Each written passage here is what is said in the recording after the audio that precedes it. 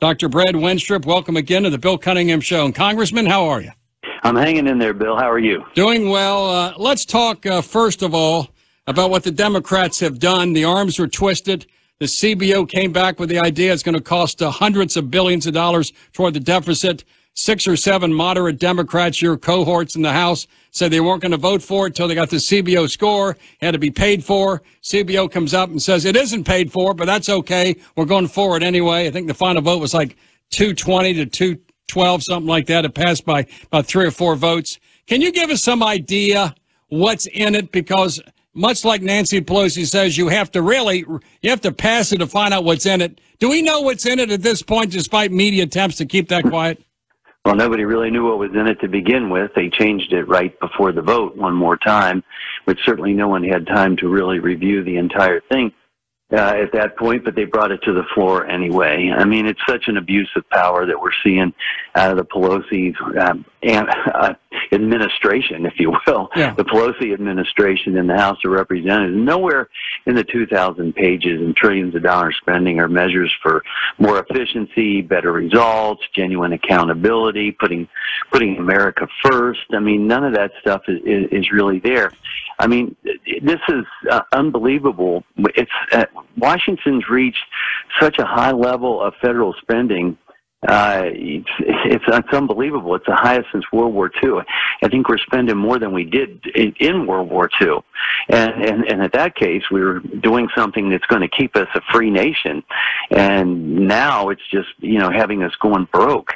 But, and in a couple of weeks, they'll have the audacity to ask Congress to raise the debt limit to borrow more for this spending. But you asked what's in it. And, I can put together a few things right now that we know it's going to do, and then there's some things that we should be doing that aren't in the bill. But this raises prices on all the products made and manufactured in the United States. And this is devastating because this is at a time when we should be bringing manufacturing and businesses back to the United States. The Tax Cuts and Jobs did that. We did not have any inversions. No one was leaving the country. This is going to do just the opposite. It's going to make it tougher on small businesses. Jobs will be going overseas. Our supply chain, which we need to have domestic, will become more and more reliant on foreign entities.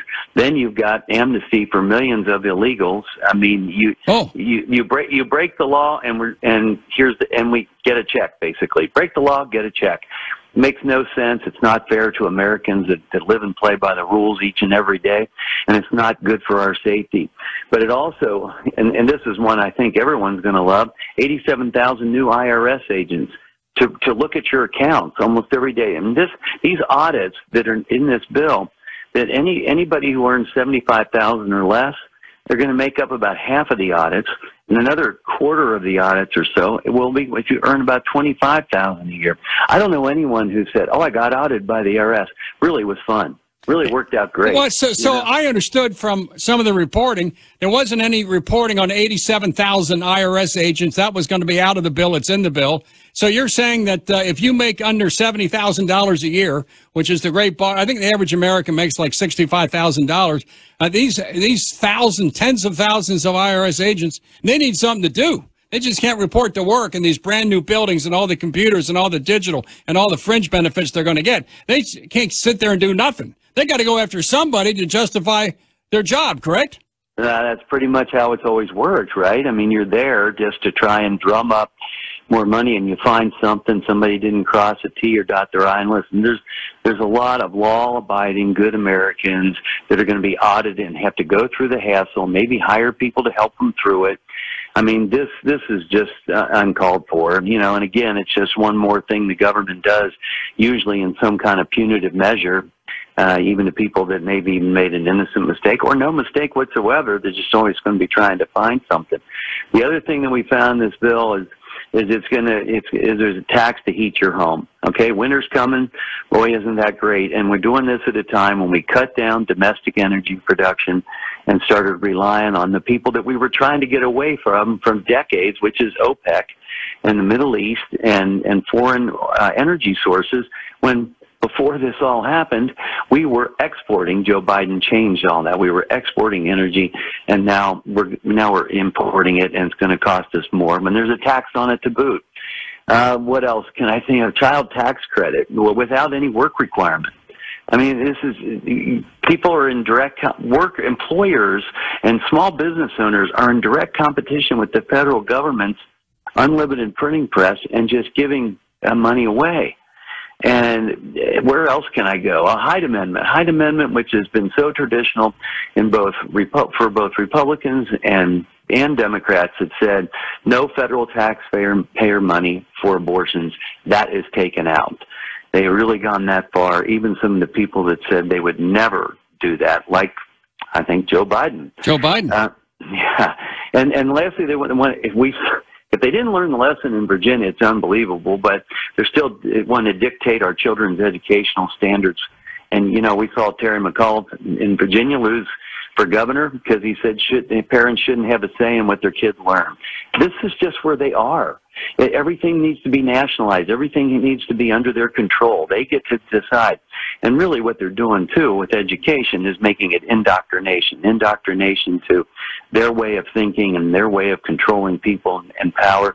And as we've seen, too, things like critical race theory, they're just there to divide the United States of America, which, by the way, our adversaries around the world love seeing us fighting for this type of stuff, when really we have been one nation, and we've believed that, you know, all are created equal, and we were striving towards improving those relationships in our country since our beginning, really, and we have come a long way with that, and they're just ripping scabs off of things that don't need to happen. What about providing lots of government benefits to those who are not U.S. citizens? In other words, do you have to be a U.S. citizen to get all these free money people are receiving? Can you be from some other country, show up, you got 3 kids, and suddenly you get thousands of dollars every month?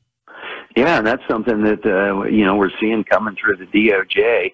You're an attorney, Bill. I'm not sure how they do that, but I think they probably do something like you've come in and the deal was maybe you were separated because that was the law, and when you came across illegally. But it really isn't taking place now, but you do a class action lawsuit and the Department of Justice just settles it and they determine the payment. So I think that's one of the ways that they are going to attempt to try and just get money to people that have come across the border illegally. But besides that, it's all these other benefits. And it's just there, you know, they want to say you come across, you're going to get health care, you get whatever. Well, what about the hardworking Americans that have been out there for years, putting money away, doing the best that they can, paying for their education, all of these things? I just don't understand it. And I don't know what they believe is the benefit besides them having some personal control over people's lives and then having power that comes along with it. Do you have hope? Do you have any hope that the 2 so-called moderate to liberal U.S. senators are not going to, Sinema and Manchin? I thought the other day, if they had a deal with Manchin and Sinema, it would have been announced. In other words, as soon as you get those 2 on board for anything, you quickly put it on the docket of the U.S. Senate, you pass it because you can't wait any longer. Am I right to say if they had a deal, we know about it by now? I don't know about that because it's probably best for them to lay low a little bit. I mean, they've been certainly speaking out. I mean, Joe Manchin has made many comments, you know, such as this is not a center-left or left country. We're a center, if anything, little center-right country. So I hope he sticks to what he believes that it should be. But at the same time, these things have to come from the House and go over to the Senate. And so I think that there are some senators, besides just Manchin and Sinema, that look at this and go, I don't know if I can go for this. I think there'll be a pretty good chance that I'm not going to get reelected because America is figuring this thing out. I mean, look what's in there. The SALT deductions, which most people don't know what that is. Explain that. Yeah, so state and local taxes. So, you know, what was able to be done over the years, you could deduct any state and local taxes you paid from your federal income tax. Well, you know, if you're in a state where the state and local taxes are pretty high, you really bring down your federal taxes. Meanwhile, people in other states where the taxes are low, they're like, well, why don't I get that kind of a break? You know, I could have the same level of income or whatnot. So that was unfair, and we changed that in the Tax Cuts and Jobs Act and it was fair. But now they want to extend those deductions and give wealthy Americans up to an $80,000 tax break each year. I actually had a CEO of a company call me when we were doing the Tax Cuts and Jobs Act, and he was complaining that the SALT deduction was going to be peeled back or taken away. And he said, "Oh, Brad, this is going to kill those of us with 3 and 4 homes." And I said, "That's a message I can deliver to deliver that to the working schleps. Somebody's concerned about their 4th home." Yeah, and I was like, "You got to be kidding me!" I said, "Understand, we're trying to level the playing field, and states have to take some responsibility for what their tax rates are." Look, I think it's wonderful that we have 50 states where we have to compete, right? And I think it makes us all better when we have competing states. People can decide where they want to live. You're seeing a lot of people leaving California because of how mismanaged it is. But what they're trying to do here is turn the whole country into California. We can't have that. It's not sustainable. But Congressman, what if they're successful in paying people not to work? Because right now there's 10 to 12 million jobs that go unfilled because it's more advantageous for individuals not to work than to work. But this is socialism on steroids, welfare on steroids, welfare plus. And you can make $50,000-$60,000 a year and don't work, which is like making $75,000 and paying taxes. What if they're successful in this? Let's talk about the road not taken. What if they're successful? What happens to America the next 2 to 5 years? Well, we're already seeing what can happen, and this will just exacerbate it. You see the inflation that's taking place, which is a tax on every single American. Every time you go out and you see that your energy costs are higher, that your groceries are higher, and you also tend to see, because they want to defund police, that crime is increased. That's the America that we're in today. But when you have people getting money and not working, or just getting such benefits, and then we have things sitting in our ports, our supply coming from overseas. Our ports are backed up, not with what we're trying to ship out, but what's trying to come in. And so everything is sitting there. Our shelves are getting empty. But people still have some money in their hand because we're just printing money or borrowing money and cranking it out to Americans. Well, it doesn't do much good when the supply runs out. And when the supply is diminished, then the cost goes up. And then that's just supply and demand. And then, therefore, we've got more and more inflation, making more and more people trending down towards poverty or to lower net income. And you just see it coming. And this is not the America that we know. And I'm afraid people are going to see it firsthand. And I have no idea why this administration, and therefore that many people in the Democrat Party, that want to do this. And keep in mind, the bill that passed the House, every Republican voted against it. Right. One Democrat voted against it. So it was bipartisan. Yeah, in a sense. Bipartisan against it. Well, I pray to God, if there's a God in heaven, we got to keep the home of the free and the land of the brave. We just can't hand over the socialism. What's happening on the streets? What happened in Waukesha, Wisconsin? There's chaos everywhere. We need some peace and some quiet. And I pray to God over the next, several weeks, the Senate says this is a bridge too far. We can't do it. I heard the number on one of the morning talk shows that a little over $6 trillion has already been flooded in the market. $6 trillion, and this number was coined at 1.75, maybe 2 trillion. I watched this morning, one of the economists who worked for Obama said it's really closer to $5 trillion of additional money to be spent. Now, what number is accurate? Do we know? Well, we don't really know, because I don't think that things really been fully explored, because the CBO, I believe, was just giving us an estimate, not an actual cost, and they're not always right. But keep in mind these programs that are in there that have a cost. The way they brought the cost down when you were hearing that it was, 3.5 trillion, 4.3 trillion, if a program was supposed to be in for 5 years, they cut it down to 1 or 2. Reagan warned us long ago, and it's still very true. The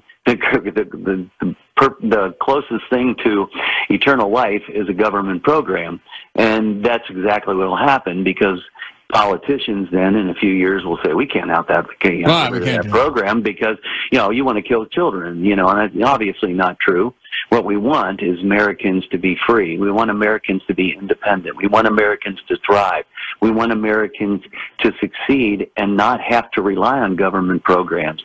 I think a program like Medicaid to be able to provide health care for those in extreme poverty, that's great, but our goal should be to have fewer people need it, not brag about putting more into it. And that's the problem.